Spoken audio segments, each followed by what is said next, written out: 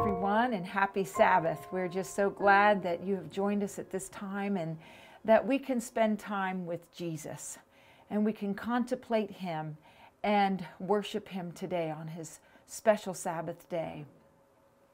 I've been preparing a sermon on heaven.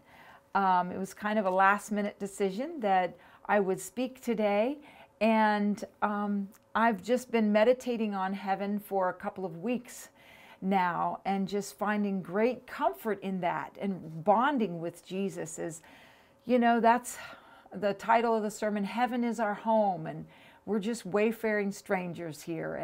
And when we're going through a lot of battle, that's very encouraging for us. And so I thought, well, why don't I just speak about heaven? And we can even have a time of testimony where we share what heaven means to us and how we want to spend eternity with Jesus and what we want to do there. And we might have time for that, I'm not sure. But this morning as I was reading in Great Controversy, it was just, I was brought to tears over and over as I was reading the last pages of the last chapter. And, you know, it's been a while since I've read it, but I want to read it more often and the other chapters before that because it is so powerful. And I was just kind of transfixed with the whole thing and thought, you know, this amazing topic includes the great controversy before we can enjoy this heaven that we're looking forward to. And there's the coronation of Christ that is so powerful, and we want to focus on that because He has been maligned and cursed and criticized and challenged, and we can be a part of the team that supports Him and stands by His side and exonerates Him and vindicates Him. He says He'll vindicate us, but we have the opportunity to vindicate Him. And so we want to be a part of that group. And so today the theme is going to switch just a little bit to focus on vindicating Christ's name and being that bride by His side throughout eternity, and being the covering cherub spot that was vacated, that we want to cover in our way, whatever Christ calls us to do to vindicate His name. So that is what we want to do. And today, and before we do, I do want to say a word of prayer to ask the Lord to help me with this awesome subject about an awesome God. Dear Heavenly Father, we just thank You so much for the opportunity that You've given us to live, that You've created us, and the purpose that You've given us. And here in this last generation, before You come, we have an unusual opportunity, not only in all of Earth's history, but throughout eternity, as the 144,000 will follow the Lamb wherever He goes, witnessing about His great power to free us from this horrible, sinful earth, to free us from sin, to free us from the enemy that tries to kill us, and that You are the great victor. And so, Jesus, I just pray that You will forgive me of all of my sins and cleanse me with the blood of Jesus, and that You will purify me and all of us, so that we can stand before You and speak a word for You and speak our testimony for You, the testimony of Jesus Christ. And I just pray that Your Holy Spirit and Jesus and Your angels will speak for me and through me now at this time as we turn the time over to You. In Jesus' name we pray. Amen. I think I would like, in thinking about this topic, I would like to start with one of my favorite verses. I don't have it in my notes, but it's in my heart. Philippians chapter 2, as we think about Jesus and who He is and the plan of redemption and the power of it. And Philippians is so awesome as Jesus leads the way to show us the path that we are to go here on this earth. Philippians chapter 2, and I'm just going to read verses 1 through 11. If you have any encouragement from being united with Christ, if any comfort from His love, if any fellowship with the Spirit, if any tenderness and compassion, then make my joy complete by being like-minded, having the same love, being one in spirit and purpose.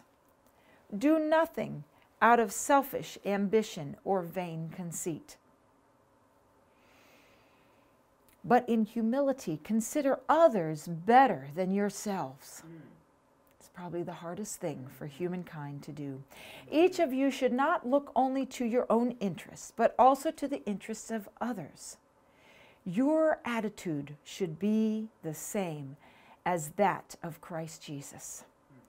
And in the New King and King James, it says the mind of Christ, that we are to have the mind of Christ, who, being in very nature God, did not consider equality with God something to be grasped, but made himself nothing, taking the very nature of a servant, being made in human likeness, and being found in appearance as a man, he humbled himself and became obedient to death, even death on a cross. Therefore God exalted him to the highest place and gave him the name that is above every name, that at the name of Jesus every knee should bow in heaven and on earth and under the earth, and every tongue confess that Jesus Christ is Lord, to the glory of God the Father.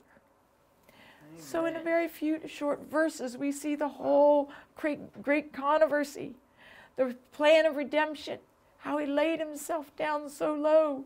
Humankind is way low for him to come down to. But not only that, to humble himself to death, not only that, death on a cross. And God the Father is going to restore and vindicate everything and raise him up to the highest place and give him a name above every name, and that every knee will bow and confess that he is Lord. And this is the picture in the great controversy that I was reading about how this is all going to happen, and how the wicked and how the evil angels and how Satan himself bow and confess that Jesus Christ is Lord when he's raised up above the New Jerusalem on the third coming. It's such a beautiful story, and I want to read some of this to you as we think about this great glory of heaven that is to be restored. It's all based on this beautiful plan that Jesus and the Father worked out in that private conference between the two of them before they even created one being. What would happen if anybody left? What would happen if anybody fought back and rejected God? All the plan is being worked out. And in my study, I also wanted to just reveal a little bit about how all the people that have gone before us have seen a little tiny glimpse of this glory and of this picture and of this scene, and were willing to walk the path and follow Jesus. And we here have this opportunity to finish the race. Interestingly enough, and I'll just mention a few that are talked about in the scriptures and in Ellen White, that there were a few who had visions of this, and patriarchs and prophets, surprisingly enough, revealed that even Adam himself had a vision of the future glories that were to happen in heaven and at the final events of Earth's history. I was surprised. I didn't realize that Adam had that opportunity.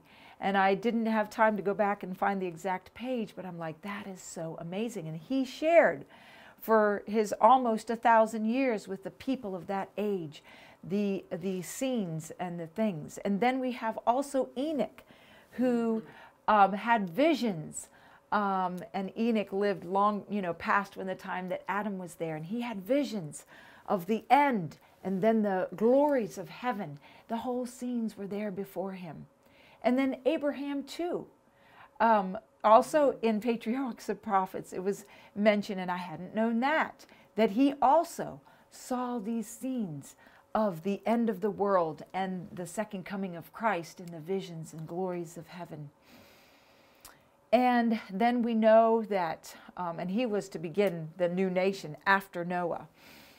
And then we have places in the scriptures that talk about from Ezekiel, who had visions, Ezekiel 1, where he sees the throne room in heaven, and Isaiah has many chapters in there, and we'll look at some of those texts.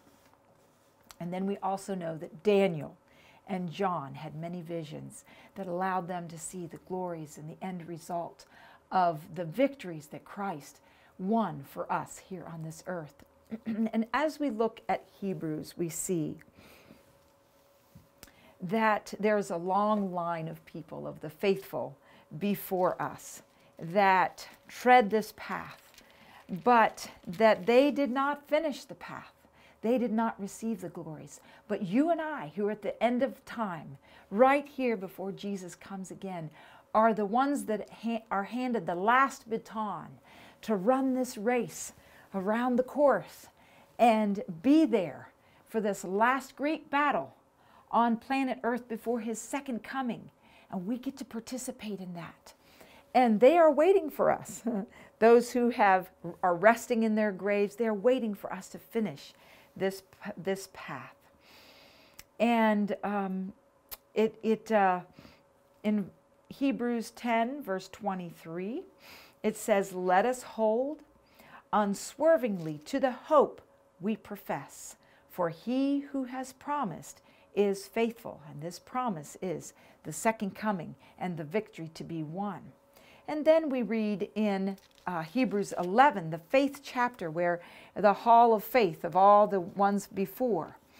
And it says in verse 13 through 16, it says, "All these people were still living by faith when they died. They did not receive the things promised. They only saw them and welcomed them from a distance. And they admitted that they were aliens and strangers on earth. People who say such things show that they are looking for a country of their own. If they had been thinking of the country they had left, they would have had opportunity to return. Instead, they were longing for a better country, a heavenly one. Therefore, God is not ashamed to be called their God, for he has prepared a city for them." That holy city. That is just so awesome. What city is this? Jesus spoke to his disciples to encourage them before he left. And this is just another very favorite verse in John 14, 1 through 3. And that was our scripture reading today. "Do not let your hearts be troubled." And we often have trouble in our hearts. "Trust in God. Trust also in me. In my Father's house are many mansions. If it were not so, I would have told you. I am going there to prepare a place for you. And if I go and prepare a place for you, I will come back and take you to be with me, that you also may be where I am." This is the heart cry of Jesus, that he was going to miss them. And one of the reasons our heart is not to be troubled is because he has a special place prepared for us in heaven. And we really need to focus on that more than what we do. Often we, consider the battle, and we consider Jesus, and we think about when he was on this earth and such things. But we need to think about the heavenly place too, and how much he is preparing a place for us. And not just a room, not just a mansion, but a special place of work where we are going to do our blueprint with Jesus.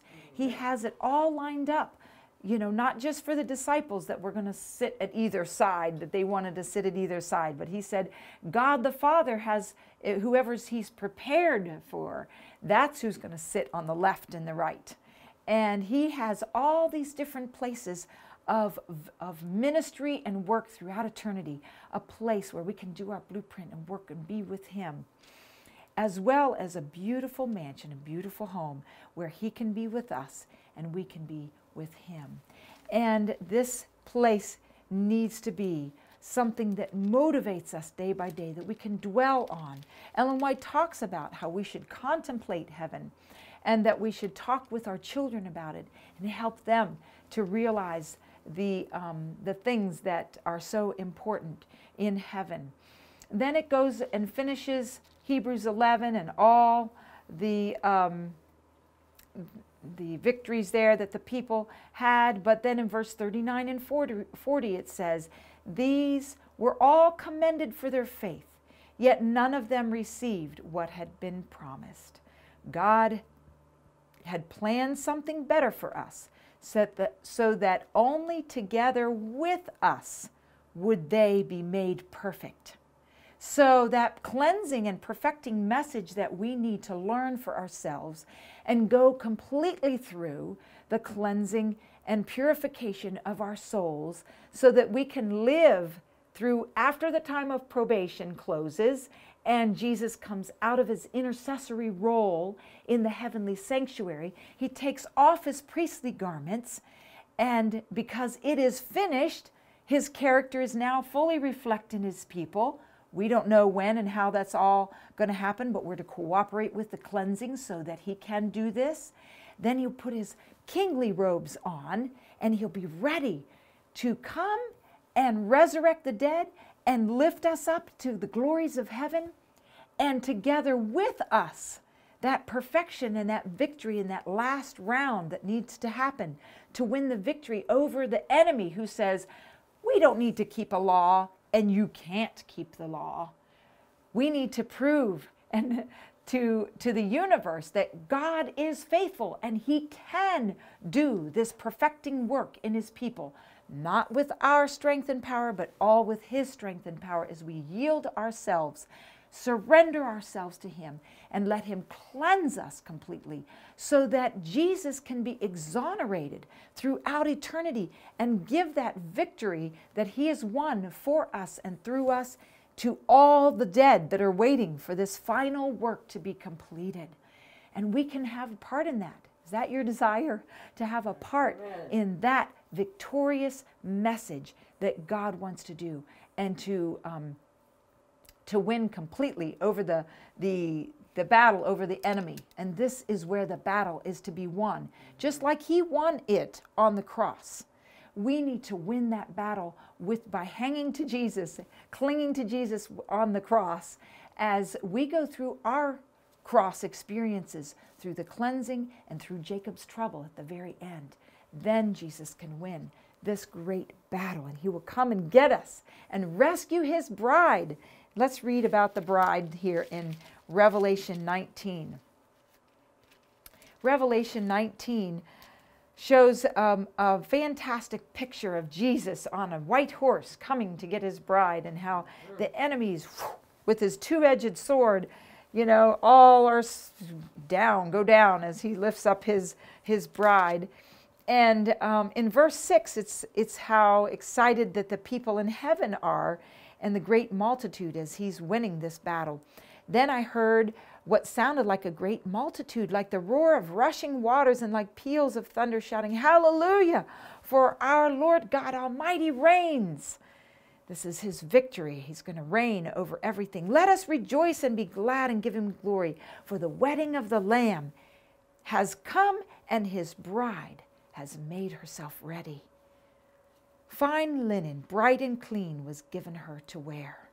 Fine linen stands for the righteous acts of the saints. So we are now, as we have this bright, clean linen garment to wear, it includes that our behaviors we are cleansed such that our behaviors are able to just come right out in righteous acts before God and before the world to win this battle that the enemy has said we don't need a law, we can't have a law, nobody can keep the law, it doesn't matter about the law, etc. And we're saying the law is all about love and all about Jesus and all about his victories that he wants to win in our lives, because slavery to sin is a pitiful existence. And we obey that law of sin and death instead of the law of life and love and happiness. And I did another message just on the 10 Commandments and how that is the law of love, it to be in our hearts. This is the victory that Jesus wants to give us, that we win over the enemy. There's just a couple of other verses here, and then I want to go to great controversy and just share with you some of those insights. But in Daniel, a lot of times we focus on the prophecies, of course, of the future and of heaven. But I want to just focus and highlight the verses that talk about King Jesus. We often think about the image and how it comes down and it falls. We think about the animals that represent the kingdoms. The image was also about the kingdoms of this earth and how they either fall and the other ones rise or whatever. And it's just a fascinating, wonderful story, and I love teaching that. But I would like to just have us think about how awesome it is that all this is about. The kingdoms of this earth that follow sinful pathways are going to fall beneath the rise of King Jesus, who is forever going to be our leader and our king, and to have the kingdom of heaven forever and ever throughout eternity, and how important that is in our lives. And so we look at Daniel 7, and 7, 9, and 10, which is the ones I usually read, are about the judgment of the living and how the books are open and the investigative judgment begins. And that's just some more of my favorite verses. But here in verse 11 it says, "Then I continue to watch because of the boastful words the horn was speaking." So here we have a bit of a battle. "I kept looking until the beast was slain and its body destroyed and thrown into the blazing fire. The other beasts had been stripped of their authority, but were allowed to live for a period of time. In my vision at night I looked, and there before me was one like the Son of Man, coming with the clouds of heaven. And he approached the Ancient of Days and was led into his presence." And that's when he goes into the most holy place. But I like this part where it says he was given authority, glory, and sovereign power. All peoples, nations, and men of every language worshipped him. His dominion is an everlasting dominion that will not pass away, and his kingdom is one that will never be destroyed. And as we're coming to the time where we're going to be voting in the fall here for another president of the United States in 2020, I am just so thankful that this is extremely temporary, that Jesus Christ is going to be the one I vote for. I vote for him. I want him to be the everlasting dominion. We will never vote again because he is going to be it forever and ever and ever. We have shown that we cannot do this down here on earth with sin infiltrating every part of our land and our governments and the world powers. And Jesus knows this, and he has been very patient, and he's given us time, but then he is going to reign supreme. But you know what? We come to think about, we really need to put our vote in. We need to shout from the mountaintops that we want King Jesus to win this battle, that he is the one. He is King eternal. And I'll read just a couple more verses with that in mind. 21, "As I watched, this horn was waging war against the saints and defeating them until the Ancient of Days, God the Father, came and pronounced judgment in favor of the saints of the Most High. And the time came when they possessed the kingdom." So we're going to have a role to play in this new kingdom. We'll get to rule under Jesus Christ, our King, our President, our everything. And we're going to follow his plan and his rules. Verse 26, "But the court will sit, and his power will be taken away, completely destroyed forever." And that's going to be the enemy. "Then the sovereignty, power, and greatness of the kingdoms under the whole heaven will be handed over to the saints, the people of the Most High. His kingdom will be an everlasting kingdom, and all rulers will worship and obey him. That is the government and the kingdom that we want.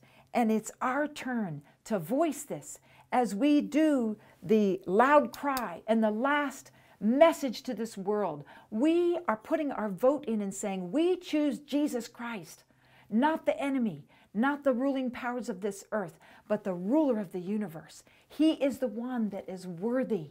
Worthy is the Lamb. He is the one that is fair. Through all the accusations, we need to be like a covering, like a bride that is going to second witness our heavenly husband and say, he is true and faithful. He is fair with us. He protects us.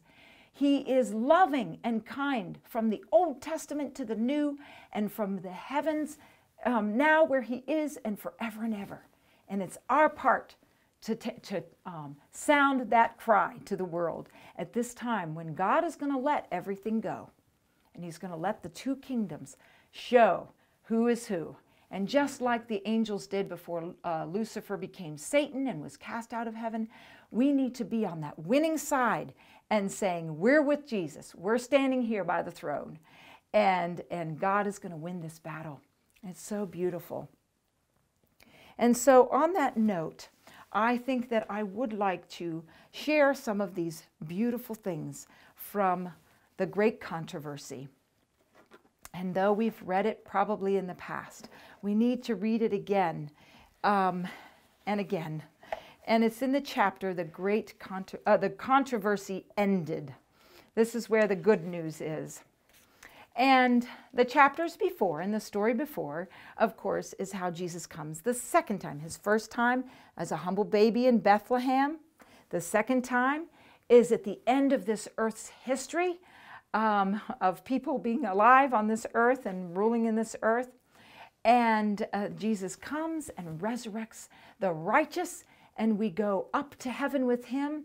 And those who are living will join together and will be there for how many years? 1,000. 1,000 years in heaven. Okay, and this is where there will be a time of the judgment is going to happen. And I'm not sure if I can find this really quick or not. Maybe I don't need to take time to look up the quotes about that. Just to say that we will be opening up the books of the wicked. You can look in the book Heaven or the Great Controversy to find quotes about this and scriptures. There are many scriptures that also support this, that she has listed about 5 to 7 of the scriptures about how we will judge the wicked.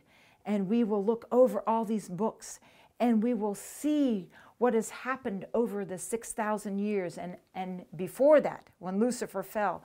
And we'll all get to see what happened and to make further decisions about how awesome the God we have chosen is, so right and so good and so fair and powerful.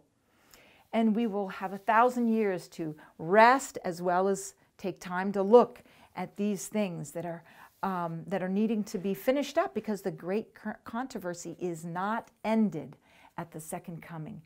It is not ended during those 1,000 years in heaven. There is still more to go through and experience so that the final coronation of Christ can take place at the end of the 1,000 years with his bride, all human family, fully comprehending after studying everything and understanding everything, fully comprehending who our King is, who our heavenly husband is, and that then that will be shared with the wicked after that time. But we've got to be by his side. We have to be a pure bride, a knowledgeable bride about our husband, and fully in love with Jesus in deeper and deeper measures.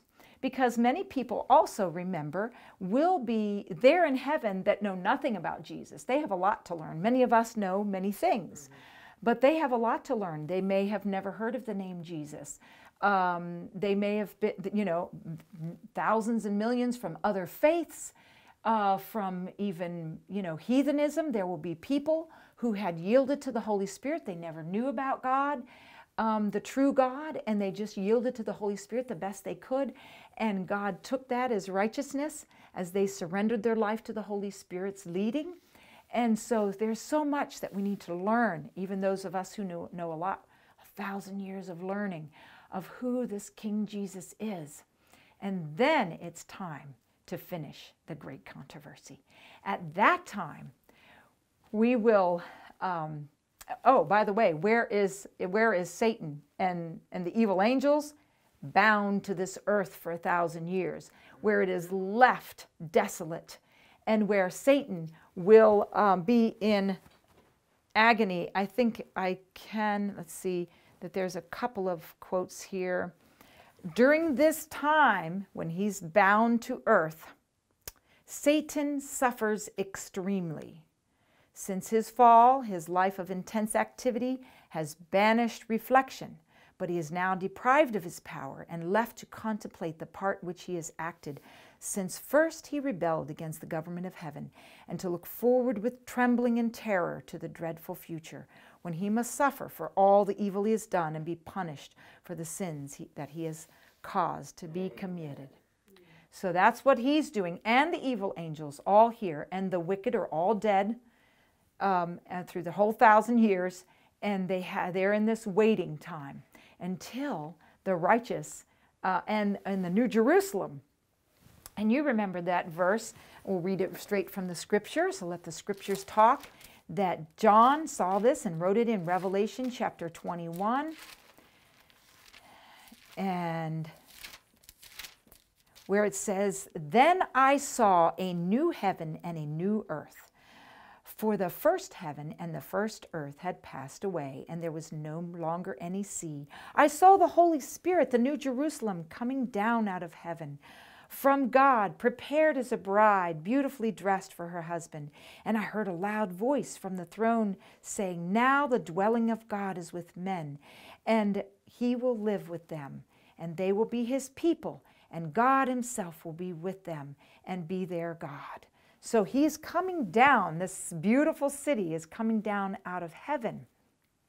But before everything is done in the new heavens and the new earth, after the city is coming down, in chapter 20, just a few verses before, it says, "When the 1,000 years are over, Satan will be released from his prison and will go out to deceive the nations of the four corners of the earth, Gog and Magog, to gather them for battle, because they see this city coming down."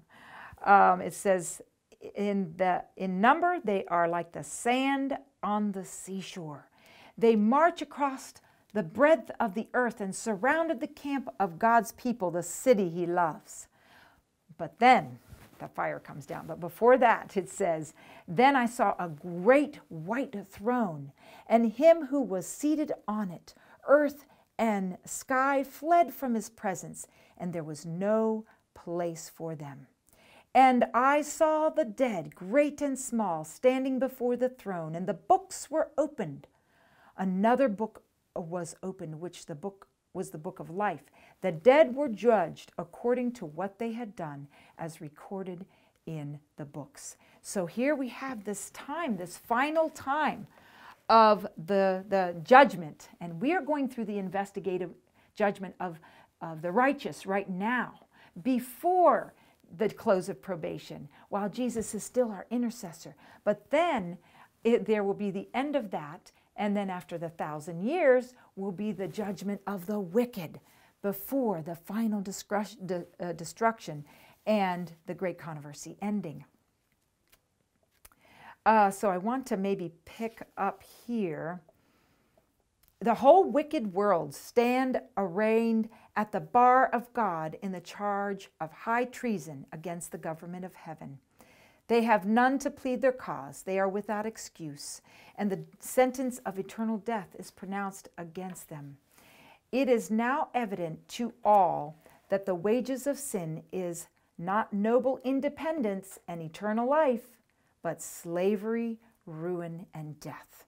That's what we need to tell people now, that it is not, we're not slaves when we follow God's law of life and liberty, but when we follow Satan, and then it's slavery, ruin, and death. As if entranced, The wicked have looked upon the coronation of the Son of God. They see in his hands the tables of the divine law, the statutes which they have despised and transgressed. They witness in the outburst of wonder, rapture, and adoration from the saved. And as the wave of melody sweeps over the multitude without the city, all with one voice exclaim, "Great and marvelous are thy works, Lord God Almighty. Just and true are thy ways, thou King of saints." Revelation 15:3. And falling prostrate, they worship the Prince of Life. So our testimony, I never knew this. This was new light to me, that our testimony as Jesus is being lifted up in that great white throne, and he's being the coronation, and the pages before we're talking more and more details about the coronation. That then when we are in this outburst of wonder and rapture, and we're so excited about the coronation of Jesus Christ as King of Kings, that waves out over us and then out to the rest of the people, that all the other people are affected, the wicked are affected by our testimony at that time, of the time of Jesus Christ's coronation. I think it's so beautiful that we have that influence and that the Holy Spirit, and they fall and they worship the Prince of Life at this time. Satan seems paralyzed as he beholds the glory and majesty of Christ. He who once was a covering cherub remembers whence he has fallen. A shining seraph, son of the morning, how changed, how degraded. From the council where he was once honored, he is forever excluded. He sees another now standing near the Father, veiling his glory. He has seen the crown placed upon the head of Christ by an angel of lofty stature and majestic presence, and he knows that the exalted position of this angel might have been his. Memory recalls the home of his innocence and purity, the peace and content that were his until he indulged in murmuring against God and envy of Christ, his accusations and his rebellion, his deceptions, to gain the sympathy and the support of the angels, his stubborn persistence in making no effort for self-recovery when God would have granted him forgiveness, all come vividly before him. He reviews his work among men and its results, and the enmity of man towards his fellow man, the terrible destruction of life, the rise and the fall of kingdoms, the overturning of thrones, and the long succession of tumults, conflicts, and revulsions. He recalls his constant effort to oppose the work of Christ and to sink man lower and lower. He sees that his hellish plots have been powerless to destroy those who have put their trust in Jesus. As Satan looks upon his kingdom, the fruit of his toil, he sees only failure and ruin. He has led the multitudes to believe that the city of God would be an easy prey, but he knows that this is false. Again and again, in the progress of the great controversy, he has been defeated and compelled to yield. He knows too well the power and the majesty of the eternal. But the time has now come when the rebellion is to be finally defeated and the history of the character of Satan disclosed. In his last great effort to dethrone Christ, destroy his people, and take possession of the city of God, the arch-deceiver has been fully unmasked. Those who have united with him see the total failure of his cause. Christ's followers and the loyal angels behold the full extent of his machinations against the government of God. He is the object of universal abhorrence. And so, at this time then, even though the people see this, then Satan, I wanted to find the part where, okay, I think it's right here. I also had skipped one part over here that I didn't know if I should, I really had wanted to read this part here. about how about the throne. It says, above the throne is revealed the cross, and like a panoramic view appear the scenes of Adam's temptation and fall, and the successive steps in the great plan of redemption, the Savior's lowly birth, his early life of simplicity and obedience, his baptism. So here, a panoramic view. It's like the wicked and everybody, and this is what causes them to kneel, and what I already read. But before that, they were having this big movie on the screen of the sky where they were seeing Jesus Christ and the redemption that he did for them, how he came as a baby. They get to see the picture. His baptism in Jordan, the fast and temptation in the wilderness, his public ministry, all these, his public ministry, unfolding to men's heaven's most precious blessings. And it goes on to show all the things that happened in Jesus' life as being seen by everybody. The plottings of evil and hate and malice. And then Gethsemane and the crushing weight of sin of the whole world. His betrayal at the hand of the murderous mob, and the fearful events of that night of horror, the unrestraining prisoner, forsaken by his beloved disciples, rudely hurried through the streets of Jerusalem, the Son of God, exultingly displayed before Annas, arraigned in the high priest's palace, in the judgment hall of Pilate, before the cowardly and cruel Herod, mocked, insulted, tortured, and condemned to die, are all vividly displayed and portrayed in this movie that these people are seeing. All the righteous and the wicked are seeing this. And then it is at this time that the awful spectacle appears just as it was. Satan, his angels, and his subjects have no power to turn from the picture of their own work. Each actor recalls the part which he performed. Herod, who slew the innocent children of Bethlehem, and on and on. Everybody, it's showing that what Jesus did, and that they vainly seek to hide from the divine majesty of his countenance, outshining the glory of the sun, while the redeemed cast their crowns at the Savior's feet, exclaiming, "He died for me." So before the wicked and the righteous, this whole coronation and experience, the end of the controversy is being displayed.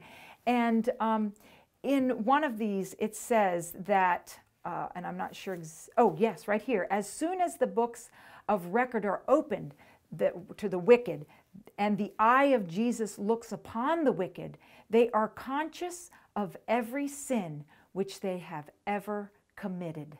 They see just where their feet diverge from the path of purity and holiness, just how far pride and rebellion have carried them in the violation of the law of God. So all these things are being opened to them and to everyone, so that the great controversy can be ended, so that this wonderful heaven that God is giving us as an inheritance can be won and experienced. But right now is the time when we can voice and save the last that are still open here, like Noah before the door being closed on the ark before the flood. We have an opportunity to be like Noah and stand and preach for Jesus, and to be the bride of Christ, to say, "Come, come." Remember that in the in Revelation 22, in verse 17, it says, "The Spirit and the bride say, 'Come,' and let him who hears say, 'Come.' Whoever is thirsty, let him come. Whoever wishes, let him take the free gift of the water of life." We still have that door of probation opened, so that the wicked don't have to be a part of the wicked and see their books opened then.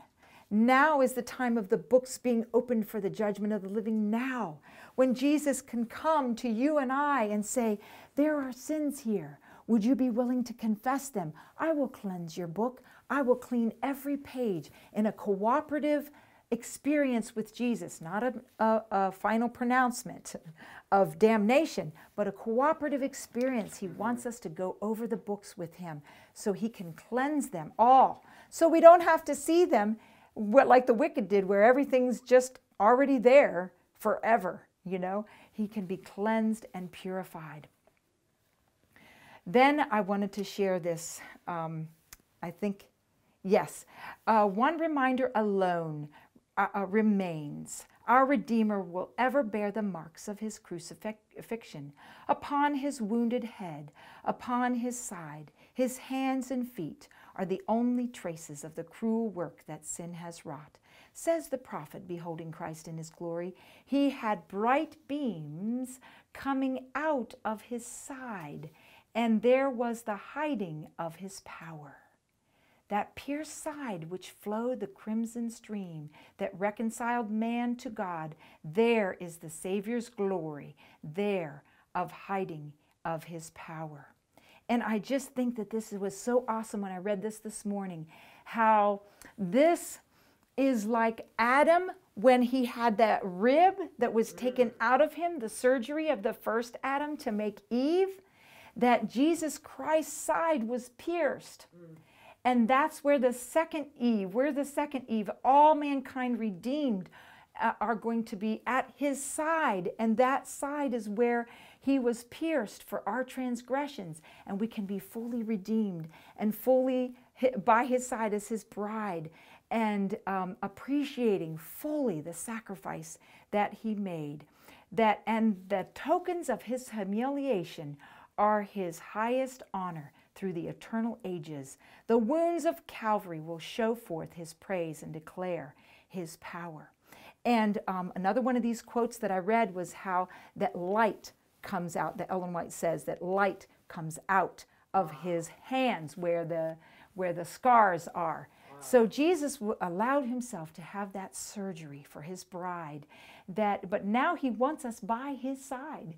He's like, I've had the surgery. I want my bride with me. I want to come and rescue my bride from the enemy and to end this great controversy forever.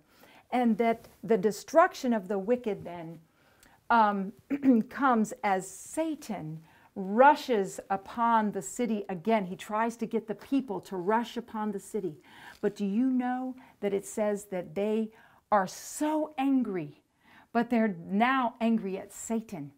He still goes forward to try to capture the city, but they cannot do it. They come up off their knees and they are livid and they attack Satan, and then that's when the hellfires come down and burn up all the wicked and burn up all of Satan and everything that was there. I'm kind of out of order, but it's okay. The Lord is helping.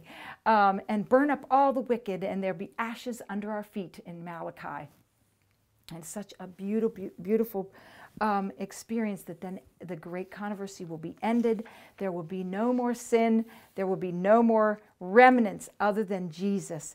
And the power that comes out and the light that comes out for him being our heavenly husband to rescue us this way. It is so, so beautiful what God has planned for his people. Then right here on this last page, in the Great Controversy, 678. We just want to contemplate a little bit here about Jesus again. It says, and the years of eternity as they roll will bring richer and still more glorious revelations of God and of Christ. As knowledge is progressive, so will love, reverence, and happiness increase. The more men learn of God, the greater will be their admiration of his character. As Jesus opens before them the riches of redemption and the amazing achievements in the great controversy with Satan, the hearts of the redeemed thrill with more fervent devotion and with more rapturous joy. They sweep the harps of gold, and 10,000 times 10,000 and thousands of voices unite to swell the mighty chorus of praise. Wow. I mean, this is so, so powerful to see that these things are going to unfold throughout eternity, and him being our hero and our victor over the enemy will never be forgotten, and how we will have special songs of praise and adoration forever and ever. And then the very last paragraph, I'm not much of a singer, but I kind of would like to sing the song that we learned when we were kids. My sister and I, my brother, we went to a little one-room school, and they taught us it was almost like special heavenly choir music, some of the songs. We learned the 10 Commandments to song. Our teacher just had this wonderful choir music for young people, and that we learned. And one of them was this last paragraph of the Great Controversy that we learned to sing. And I can't believe, after all these many years, that I can still remember it. But I was singing it this morning, and I'd kind of like to sing it. And then after that, I would like for us to have my sister, the pianist, to play I Surrender All at the very end. But I'm going to start out by reading this, and then I want to see if I can sing it. If I can't, I won't, but because I know I'm being videoed and I'm not a singer, but I want to try. I'll read it first. The great controversy is ended. Sin and sinners are no more. The entire universe is clean. One pulse of harmony and gladness beats through the vast creation. From him who created all flow life and light and gladness throughout the realms of illimitable space. From the minutest atom to the greatest world, all things animate and inanimate in their unshadowed beauty and perfect joy declare that God is love. Do you remember that song? Not really. So it kind of goes like this. The great controversy is ended. Sin and sinners are no more. The entire universe is clean. One pulse of harmony and gladness beats through the vast creation. From him who created all flow life and light and gladness throughout the realms of illimitable space. From the minutest atom to the greatest world, all things animate and inanimate in their unshadowed beauty and perfect joy declare that God is love. Amen. It's just so beautiful, and I used to sing that a lot and just love that. Before I could even really read the Great Controversy, we learned that as a child, and that's going to be the song of eternity. And I would like to close now with us just bowing our heads and singing I Surrender All, because this is what we need to do before this great battle is going to be won. We have to do our part. It's not finished yet. We must surrender our all on a level we've never done before Jesus comes back. Our complete and our all is what he needs this last generation to do. So I'm going to grab my hymnal so that we can very reverently sing this song. It's number 309 that we'll sing together in a very reverent promise. This is a prayer promise, covenant with God, that we are going to surrender all to him and let him win. Okay? All to Jesus I surrender, all to him I freely give. I will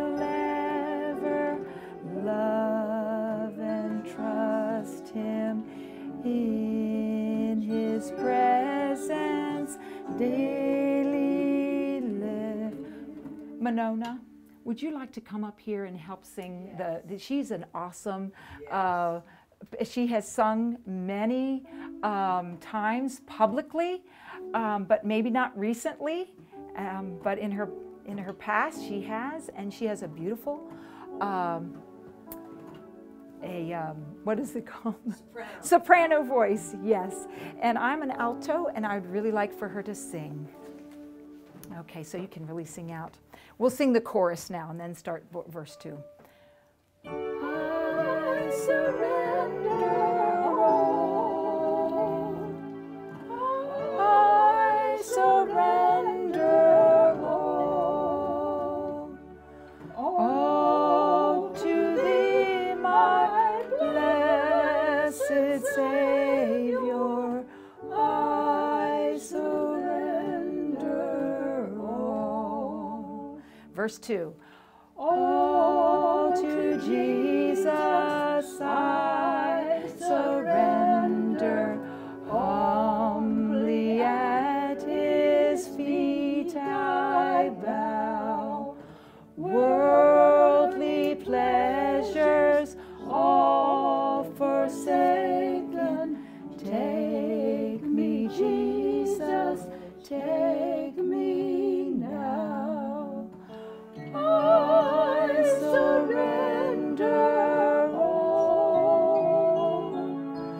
I surrender all. All to thee, my blessed Savior, I surrender all. All to Jesus I surrender, make me Savior, wholly thine. Let me feel the Holy Spirit, truly know that thou art mine. I surrender all. I surrender all. All to thee, my blessed Savior, I surrender all. Last verse. All to Jesus I surrender. Now I feel the sacred flame.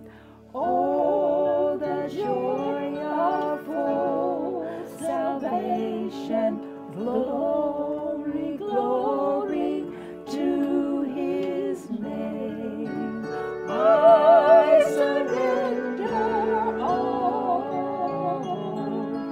I surrender all. All to thee, my blessed Savior, I surrender all. Dear Heavenly Father, I thank you so much that when we surrender our all, you do the rest, and you're going to take us all the way through to the glories of heaven throughout eternity, and we will worship you forever and ever in joy and bliss and gladness. In Jesus' name we pray, amen.